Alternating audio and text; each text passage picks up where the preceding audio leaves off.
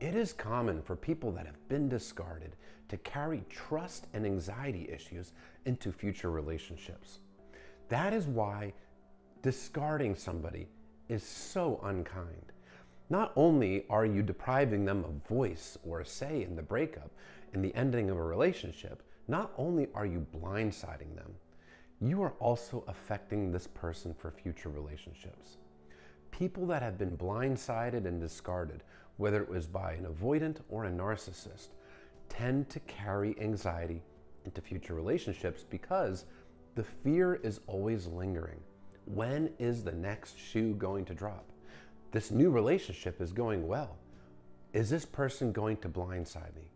Is this person going to discard me? It's happened before. Do I need to brace for impact? And due to this increased anxiety, the person that had been discarded in the past can act like they're walking on eggshells with every single partner, always being afraid that if they are their true authentic self, that they're going to get dropped, that they're going to get discarded again. This level of anxiety can make being in relationships very stressful all around. Always fearing that you're about to get dropped like a rock again, that you're about to get gut punched again. Because once it happens, it is so traumatic that you fear it happening again. That is one of the many reasons why discarding a partner is so selfish and so unkind. The person doing the discard, whether they're an avoidant or a narcissist, is only thinking of themselves in the moment. They're only thinking of their own perceived wants and needs, and they are failing to even consider the deep emotional impact that the discard will have on the other person. The complete traumatization that occurs. You have blindsided a person. You've pulled the rug from under their feet, devastated them, and given them lingering trust issues that they will carry into the future if they don't figure out how to heal on their own. It's a very selfish and self-absorbed thing to do. Narcissists and avoidants, well, they discard for different reasons, but the behavior is very similar.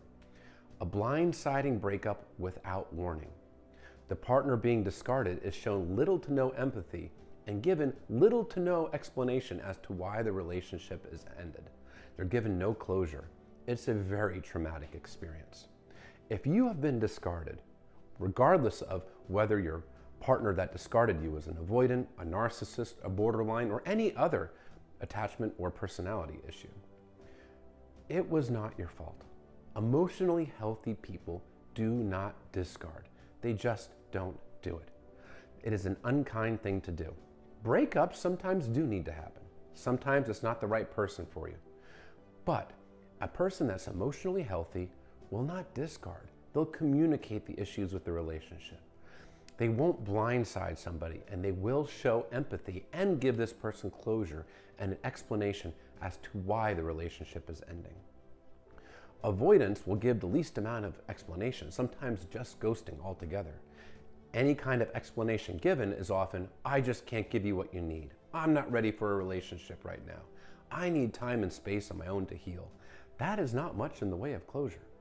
So recognize if this has happened to you, it's a reflection of the person doing the discard. It is not a reflection of you or anything that you did wrong.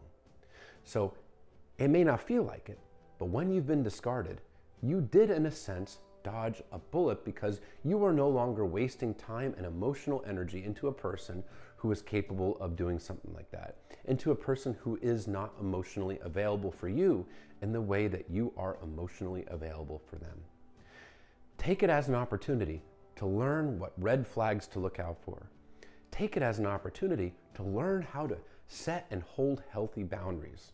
If you set and hold healthy boundaries, you can actually reduce your odds of ever being discarded again, because you'll find yourself gravitating towards healthier partners and removing emotionally unavailable, unhealthy partners from potential partners. You won't be dating them because your boundaries are going to be your shield. But most of all, be kind to yourself. Don't blame yourself, because if you blame yourself for what happened, you are increasing your anxiety. And that anxiety will carry with you into future relationships and potentially cause issues for you in what could otherwise be healthy relationships. Understand what you went through. It's not fair. You didn't deserve it. You wouldn't have done it to anybody else. So be kind and compassionate with yourself.